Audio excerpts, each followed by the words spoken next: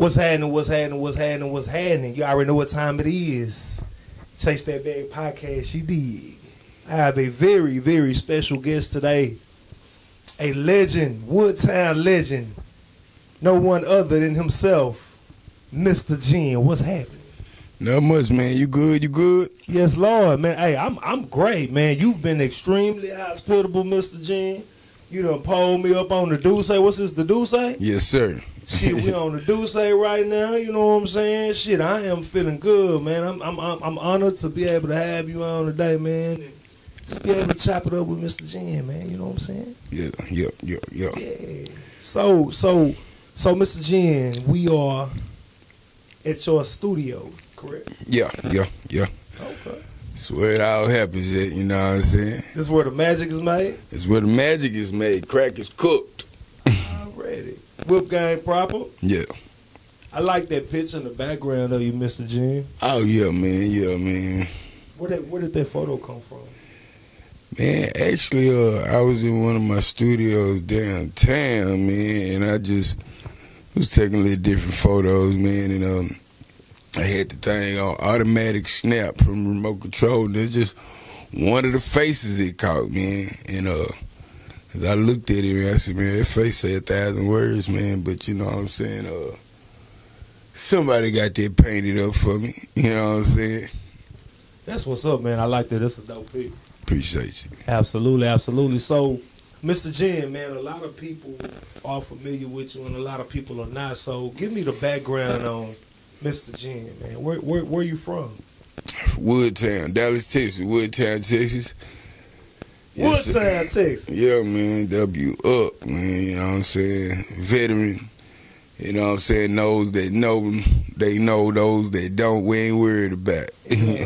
Yeah, did you attend Carter High School? I did, man. Okay. Yeah, man. I went to Carter, OCC. I went there, man. I think that was in the 90s when you was in there, right? Yes, sir. What year? 94. Yeah, man. Okay, so that was after the Jesse Armstead days and all that. Yeah, afterwards. You know, after the robberies and all that other stuff and Cass was doing. You know what I'm saying? But yeah, I went to old Carter, man. You know, shout out to Carter. Already. So, I want to say you started rapping in, 86? 86, exactly. That's 35 years. Yeah, man. Yeah. 35 years. I've never spoken with someone who has been a pioneer in the game for over 3 decades. Yeah. So, I know that you've seen a lot, but before we get into all the things that you've seen and currently how you view the game, what started you to rap? And I think it had something to do with like a family member or something like that. It did. Well, you know, I always been a storyteller, you know what I'm saying, in my head, but I never put it down on. I used to lie. So, of course, I was a storyteller, you know, to stay out of trouble. But my older sister named Shantanya, man, her and her friends, they used to, you know, do the little rap thing way back in the days when like LL and Kumo did and it was popping and all that. They used to, you know, do the little ABC raps or whatever. And I used to mock them. My cousin named Shayla used to rap too. I used to mock them. And then I told my sister, I said, you know, I'm going to rap too. Yeah.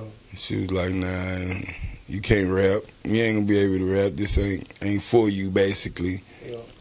And I always been one to go against the grain, man. So I stayed in the house and let me backtrack. My sister said I'm not going to be able to rap. I used to try and freestyle. I used to get into trouble a lot. Okay.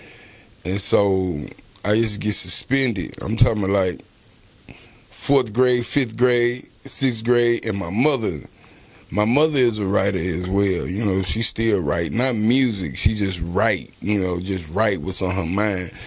But she used to make me stay in the house, you know, instead of letting me go outside. And she made me sit in my room and write about what I did at school to get suspended. You know, tell her why I did what I did. And I sat in that corner every day just writing and writing. Then I just started putting it into ending it with rhyme words, you know, and I kept moving like that. And then when I first got my my first little rhyme down to memorize, I went to my sister and her girls with it, like, I can rap. She like, nah, you can't. So I rapped.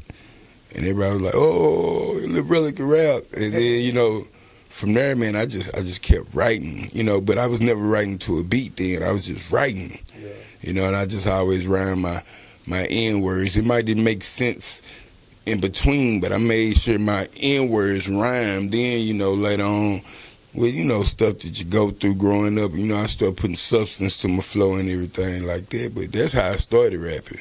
Yeah. Already, that's what's up. So it was pretty much like almost like writing as a result of a consequence, more like a consequence. Yes, sir. Yes, sir. But as a result of you fucking with it, you was able to take it and turn it into something else outside of what it was. Yeah. Already, that's what's up. Yeah, man. So you started rapping, and at what point did you kind of, you know, see it being something that could be like another avenue for you, like something that you could do professionally? When I mean, like, you know, some of my favorite rappers coming up, you know, I used to watch, like, the Busy Bees, Kumo D's, Biz Marquis, you know, just... And this is an OG in the game we're talking to, y'all, so he might be talking over some of y'all youngsters' heads. Yeah. With his favorite artists, you know what I'm saying? You know what I'm saying? But, like, it was guys like that who had a lot of storyboards to their music, and I used to mimic that, but within my groove of how I was moving on the day-to-day. And then I'll be honest with you, man, I really didn't see like it becoming a profession until like the late 90s, because when I was doing it to prove something. I fell in love with it, and it just was a passion. So before I knew about big booty chicks and videos, or phantoms and gold chains and rings and chicks and all this stuff, I was just in love with the format of being able to create. I was just in love with that. So it wasn't until like the late 90s when I started getting around other guys that was taking me to studios, and then I would run into somebody that I might have seen on TV in person, and seen them pull up in, you know, like a nice Benz, or seen them with the pretty girls and shit like that. And that's what motivated me to say, well, shit, if they sitting right here in my face and they got what they got, then shit, hell, I rap too. So maybe I can go for it. You know what I'm saying? Yeah. Really, that's what's up. So, you know, I know that you've been in the game for over 3 decades. So at what point, because I'm sure you've identified that the game transitions and you know, sounds change, content change. Yeah. You know, at what point did you start to see the game transition to a, you know, to a different perspective than where it was when you started? Well, being that I'm from Dallas, man, I never seen it. To be honest with you, like, I've been in Dallas all my life, but I moved to Houston. I moved to Houston in about 98-ish, 99. And when I got to Houston, first of all, being that I'm from Dallas, every cat I ran across back in the 90s could rap. I mean, every cat I ran across. You know, you run across cats today, you be like, oh, okay. No, every cat I crossed in Dallas when I used to hang downtown and rap could rap. I mean, spit. Whether they was talking about some pimp shit, some gangster shit, some dope shit, some life shit, some church shit, niggas could rap. No shade, but I moved to Houston, and niggas rap different. You know what I'm saying, than what I was used to. And I was, you know, just me personally, I was like, nah, this ain't rap. You know what I'm saying? This easy what y'all do. You know what I'm saying? This ain't rap. Now, I ran into a couple cats in Houston that spit that shit. But for the majority, I was just like, man, this ain't rap. You know what I'm saying? And then when I moved back to Dallas, because I'm down there fighting niggas in Houston like, y'all niggas can't rap. Niggas in Dallas, the truth. I come back to Dallas, every nigga I ran across sound like an H-Town nigga. Yeah. Niggas was coming down and popping trunks. Well, but let me ask you a question, Mr. Jim. Why is that? Like, why do? I'm not gonna say everybody because I don't like to generalize everybody, but I like to talk majority and minority. So why does the majority, of artists in Dallas, it seems like all throughout the times of rap, why do they always find themselves following the trend of another city rather than what some people in the past have talked about, Dallas finding their own identity? Why is that? Why are we so A following city? Yeah, why we follow the trend so much? Niggas be trying to get on, bro, instead of sticking to their own format. What people fail to realize, it's a lot of people, it's a lot of superstars that followed the Dallas format back in the days. Dallas always been strong, but they wasn't strong in numbers. Niggas ain't never been for each other. It's everybody been for self. So if it seemed like somebody over here popping, then that's what they gonna follow, because they trying to pop like them. You know what I'm saying? And niggas scared of the grind, or niggas scared of the work. You know what I'm saying? With shit, if that nigga popping, and that nigga popping, and that nigga popping, let me jump on that train, and maybe I could pop, and then a nigga will pop. So then the next nigga will see him pop, and niggas just be following. The same thing with Atlanta, you know what I'm saying? They was doing all this, like the boogie music and booty music and all this shit. Niggas from here started doing that shit. But the sad thing about it is, like, niggas here don't stick together. So a nigga come here, steal your style, steal your song, do whatever, go somewhere else and blow up, and you sitting here looking dumb and mad because you niggas follow. And I think a lot of times that hurts us as artists, because we lose sight of who we are as an artist. Yes, sir. Our story to tell. We rather tell someone else's story and tell it the way that they tell it rather than find our own identity. Yeah, you're right. So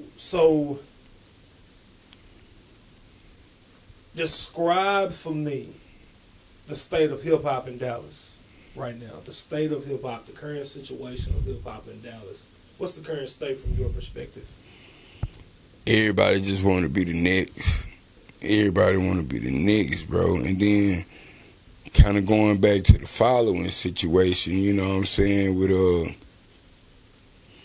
don't really like to speak on the shit, but like, you know what I'm saying, you have the artists in Dallas who got heavy names, but a lot of these cats in Dallas who got heavy names, I don't really speak niggas' name, but who got heavy names, niggas follow their format, and they format not always on rap shit. We on street shit, you know what I mean? We're all street niggas, bro, but some days nigga gotta grow up and they gotta understand the difference between moving forward and moving backwards. Business and street shit, you know what I'm saying? I'm out for business. Nigga pull me out the element, you know what I'm saying? That's another story. But right now, man, I just think niggas trying to be the Knicks. All right, fuck it. You got your Trap Boy Freddy's, you got your Yellow Beezes, you got your Mo 3s, rest in peace. You know what I'm saying? And like the Mo 3 nigga was hot. Yeah. He gone. Rest in peace. Rest in peace 3.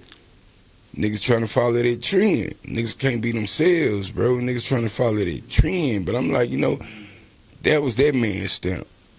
Niggas can't find their own stamp, bro. You know what I'm saying? You got the Trap Boy Freddy's now. Everybody know what that is, you know what I'm saying? Shout out to Trap Boy Freddy, but everybody want to walk that lane. Everybody can't walk that lane. You know what I'm saying? If you're going to rap. If you're going to be a street nigga, be a street nigga. Do you think politics ever plays a role in the city, the culture of the music and quote unquote getting on and all these different type of things? Do you think it's ever politics? It is politics, you know what I'm saying? As far as me, I'll say this.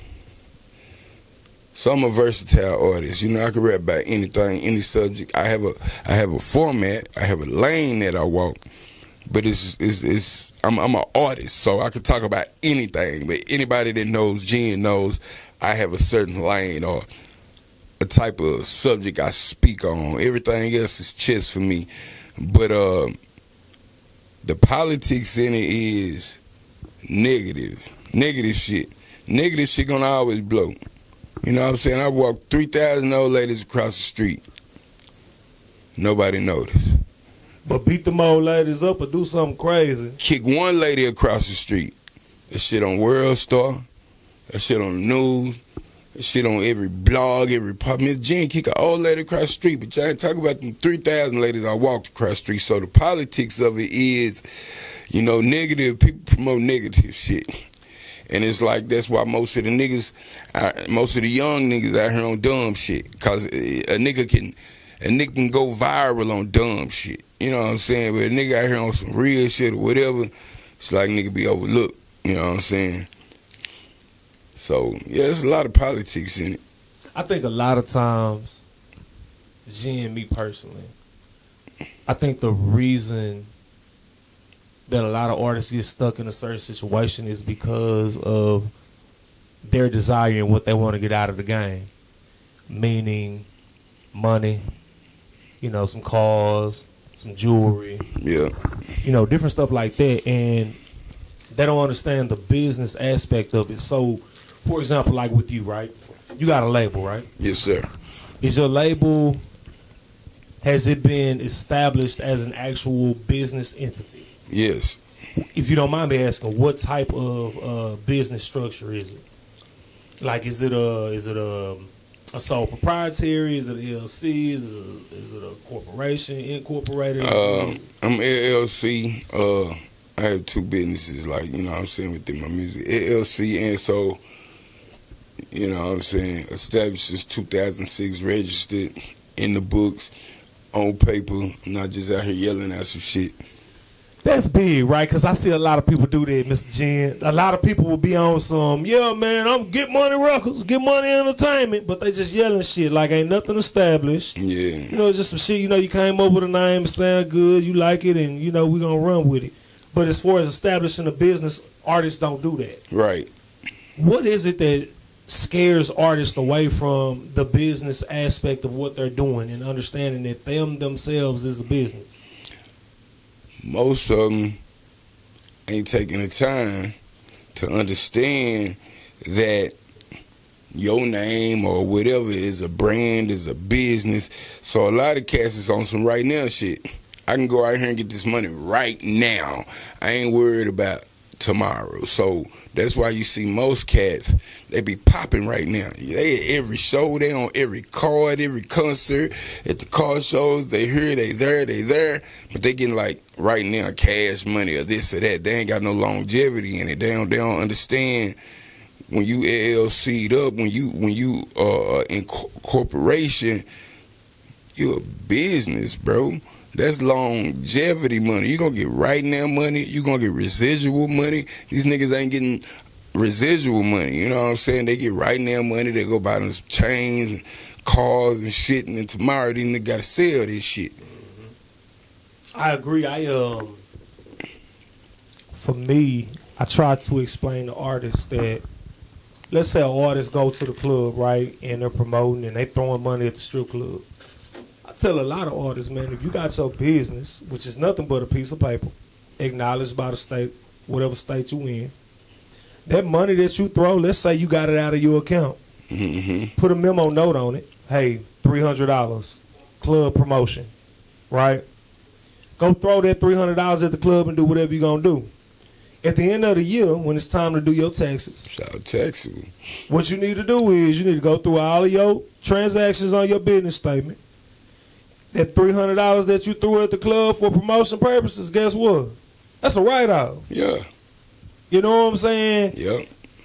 The money you spend on the beats, the money you spend on recording, the equipment that you buy if you're self-contained, your clothes that you buy for shows, appearances, your trips, your shoes, your trips, your gas, your food, all that, your haircut. All these different expenses that you're spending money on to get ready for what it is that you're doing are tax write-offs if you have your business established. Yep. And a lot of people don't know LLC. I'll let you tell them, Mr. G. How much does an LLC cost to file it with the state of Texas?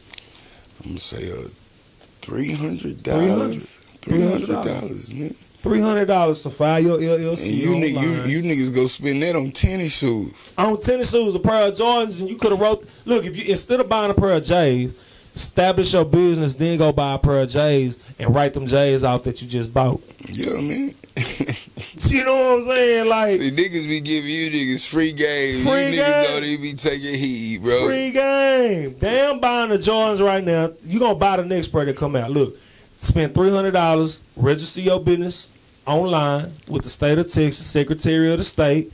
Go on to the IRS.gov website, get your EIN. That's free. Easy. And you are established. You established. Then buy the J's and write the J's out.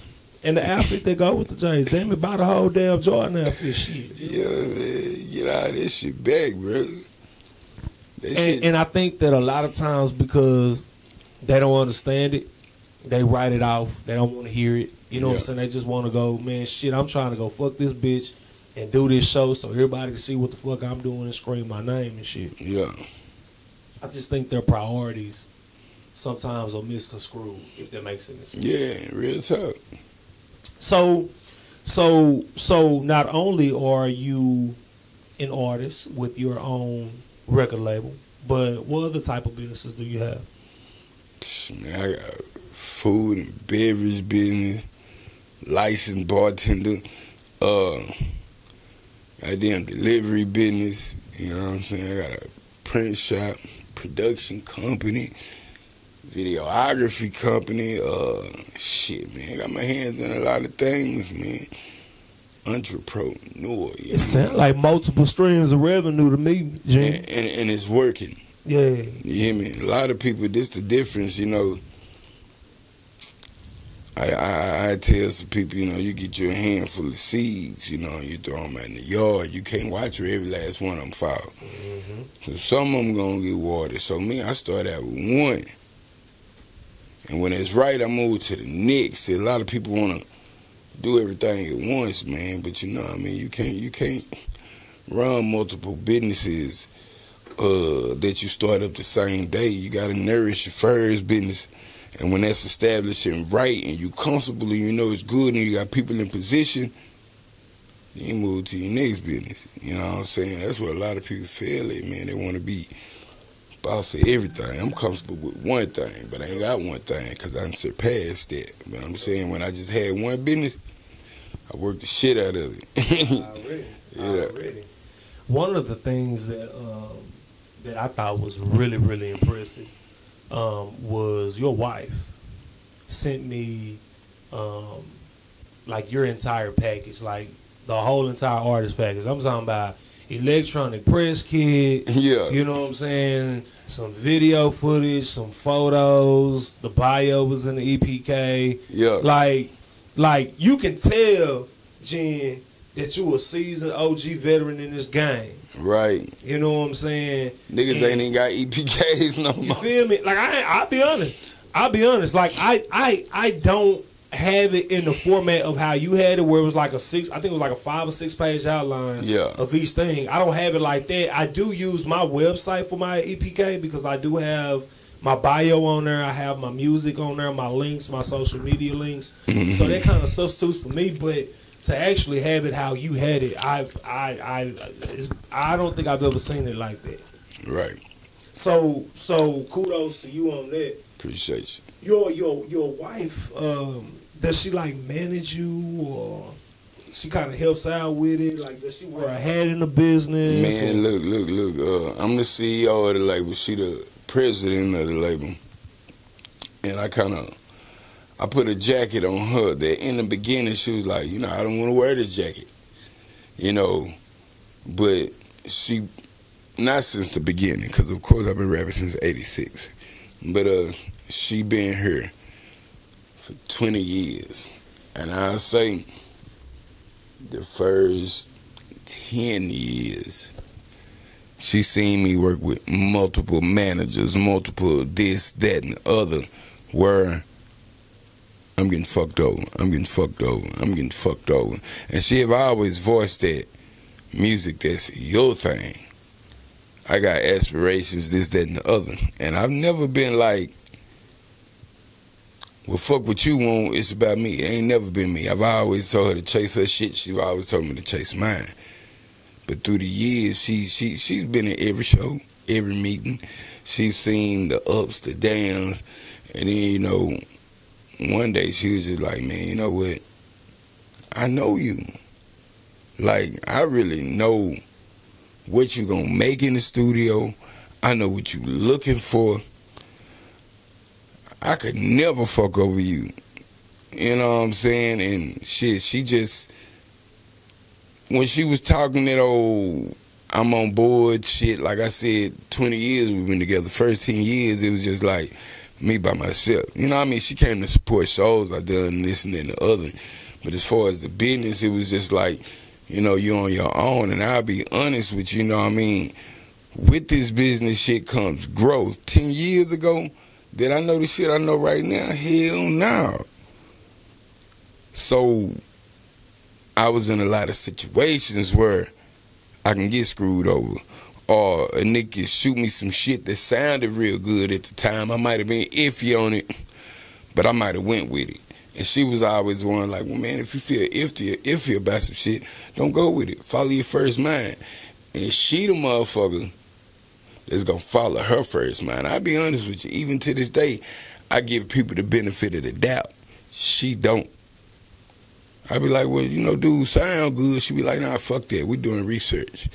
You know, found some shit. We ain't fucking with him. You know what I'm saying? Nigga like me done gave a nigga benefit of that, learned the hard way. But shit, she didn't carry that weight that I needed her to carry so I could focus on what I do as a artist. You know what I'm saying? So shit, hell yeah, she a manager. What was it that broke the camel's back in a sense to make her say, you know what? Jen, I'm finna go on and throw this hat on, man. I'm finna go on and help out.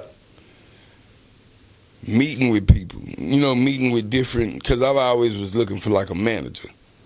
Man, I just met with a motherfucker a couple weeks ago on the most fugaziest shit in the world. And I be peeping shit.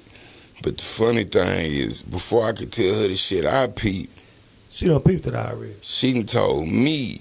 So she just like, nah, man, can't nobody be your manager because ain't nobody gonna have you in their best interest like I am. I mean, she know me, you know, on a personal level, but on my music, she done been there. Yep. She know everything as far as what I might file for and what I won't file for. And what I might file for, she ain't gonna file for. Yeah.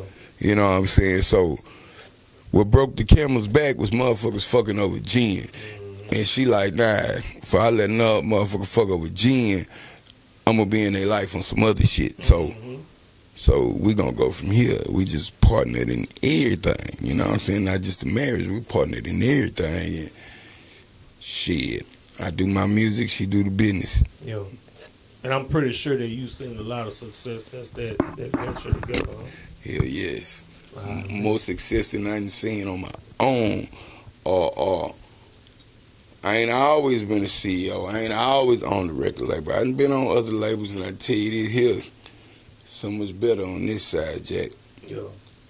Yeah, two heads are definitely better than one.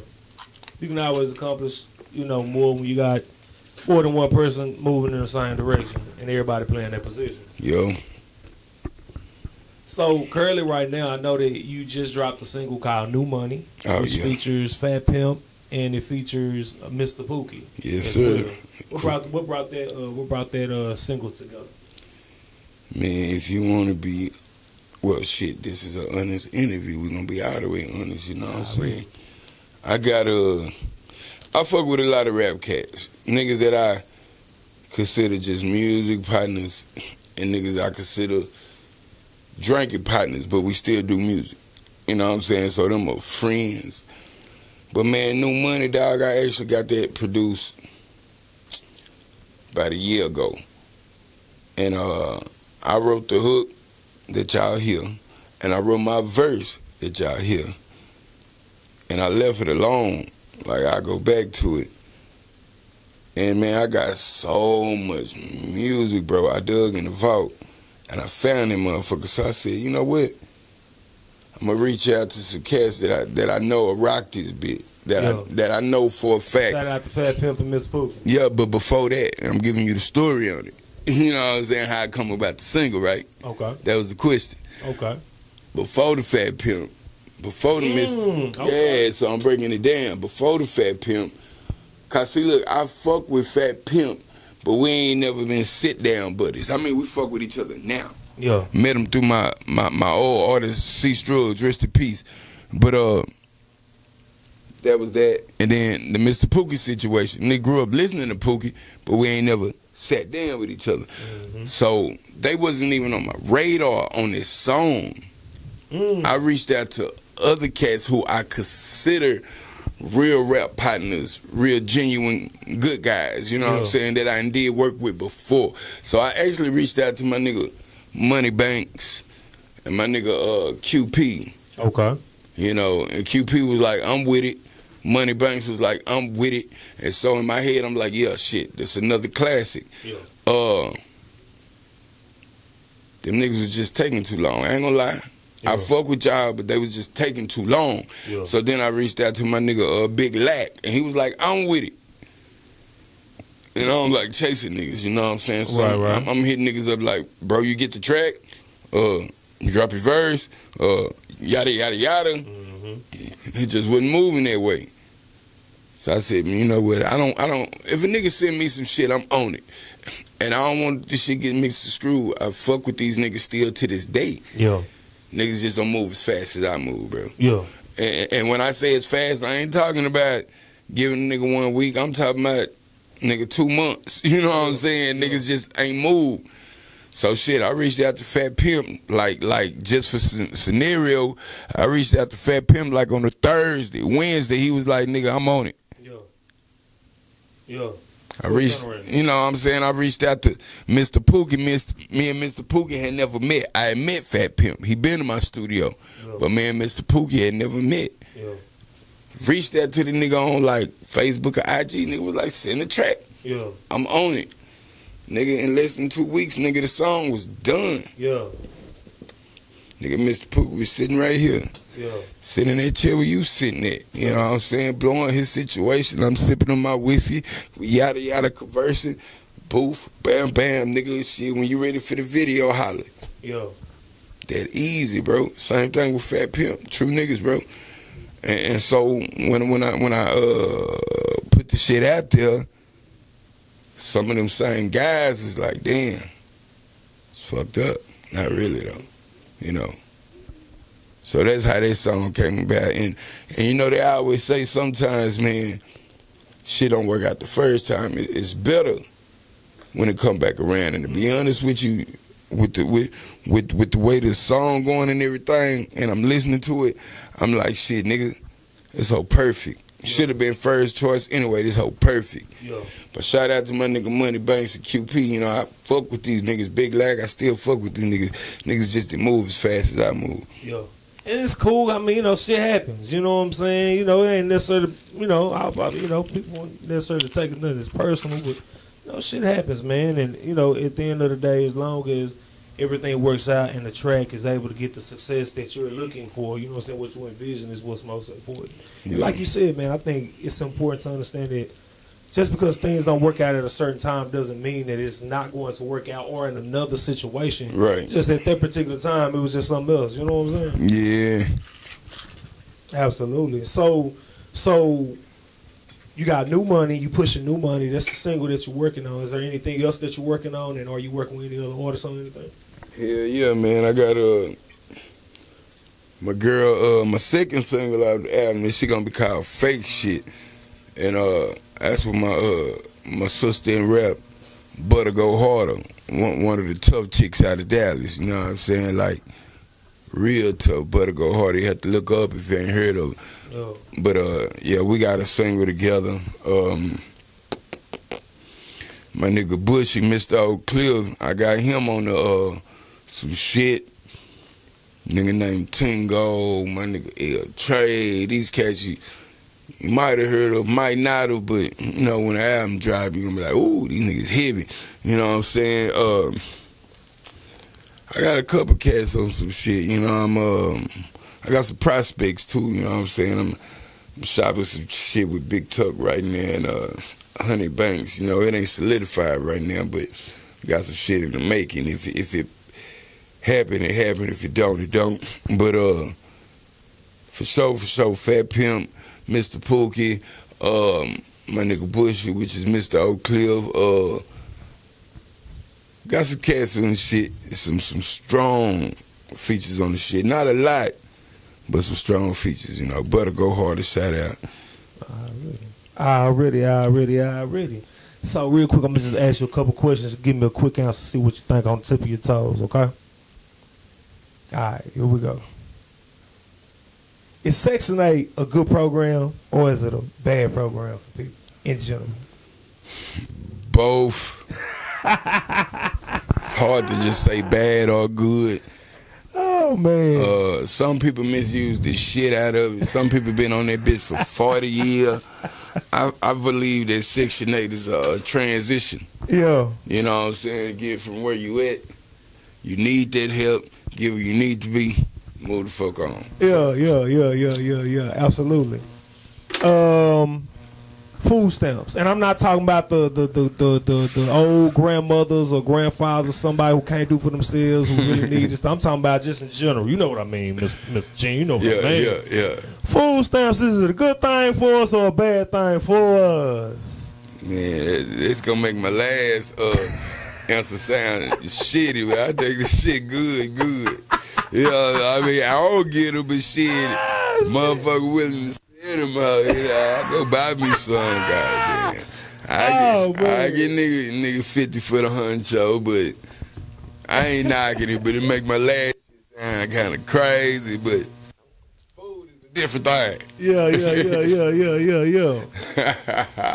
What do you think about let me see, what's another one that I had in mind? What do you think about the typical income tax come, let's go ahead and blow some income tax money on some stuff. You know what that stuff is. Yeah. And we're going to flip it and we're going to woo. Is it a good investment or a bad investment? Bad investment. It's a bad investment because, you know what I'm saying, this the thing about that. Let's go on and take this and do this. That mean you sound new. Yeah. Because the nigga that's already doing it, he ain't using no income tax to do it. Yeah. So if you finna use some shit you been waiting to get at the end of the year to flip some shit, 9 times out of 10 you ain't been doing it. Yeah. So you probably lose. Already. You probably lose that investment. You know what I'm saying? Next question. Stripping, is it a good profession or a bad profession? If you single, I say like some niggas don't give a shit about their old lady stripping, but I mean, I guess if you single or you got some type of determination on your mind, then you know, I don't really like my ladies exploited like that. Well, I'ma say it like this. I don't really think them real ladies would even do that. But if you doing that, you know what I'm saying, I don't knock you, do what you do. But shit, I wouldn't have my daughter or my sister or my old lady in that bit. Yeah. At all. But, you know, it's a profession for everything. Somebody got to be a trash man. Somebody got to shake their ass, right? Shit. Oh, man. All right. and then last but not least, child support. Is it a good thing or a bad thing? Both. It's a good thing for deadbeats, mother or father. I think everybody go through a spell, you know what I'm saying? And sometimes most ladies are impatient as a motherfucker, but sometimes it'll be niggas really out there killing themselves, trying to figure out a way, you know what I'm saying, to make sure that child solidified or whatever. But sometimes a mother get impatient and put them people in your life. And the reason I can say vice versa is because my oldest son, I raised him by my goddamn self. I ain't never asked for nothing because I'm a dude. I fed him, I clothed him, I did everything. But later on in life, yeah, she got hit with them situations. Oh, baby, see, you put the fog in her life? In her life right now. And the nigga 24. Yeah. Yeah. Already. And you know why them people got put in their life, bro? Just to be honest with you, it ain't had shit to do with me need nothing. Yeah. But one day, I'm gonna have to, well, not now, he grown, but one day at the time, I was gonna have to put myself in position to let my son get to know who she is. So if I raised my son, he 24 years old, and the first time she came into the picture was when he was 7. I picked him up when he was 3 months. She never came back. Yo. She popped up when he was 7. So I wasn't just finna send my son off with no stranger. That's why the paperwork came into place. Yo. You know what I'm saying? Already. That's what's up. But I ain't need none of that shit, bro. This shit was like cigarette money, man. Yo. That shit. Already. Where can people find you, MystaGin, on your social media sites? Man, on my Instagram is MystaGin. It's only one Mr. MystaGin. Instagram, he gonna pop up. Facebook, MystaGin, he gonna pop up. Twitter, same thing. If you're looking for the music, all platforms, Jack. It's some shit you ain't heard of this shit on. So everything you done heard of and everything you ain't heard of, MystaGin on this shit, Jack. So you know what I mean, you can reach me on all that. Already. And as we always do, man, we tell all the fans, man, out there, man, make sure you subscribe, make sure you like, make sure you share, make sure you comment, hit that notification bell so that way, you know what I'm saying, you're always alerted anytime we drop something new on the Chase That Bag podcast. Already. MystaGin, it's been an absolute pleasure, man, to sit down and chop it up with a legend, man. A legend out the Woodtown himself, Mr. Motherfucking Gin. Yeah, Already, Jack. Yeah, well, it's been an absolute honor and a pleasure, Mr. I appreciate you. Likewise. And as we always do, you know what we do, baby? We chase that bag, bitch. Ugh. Bye.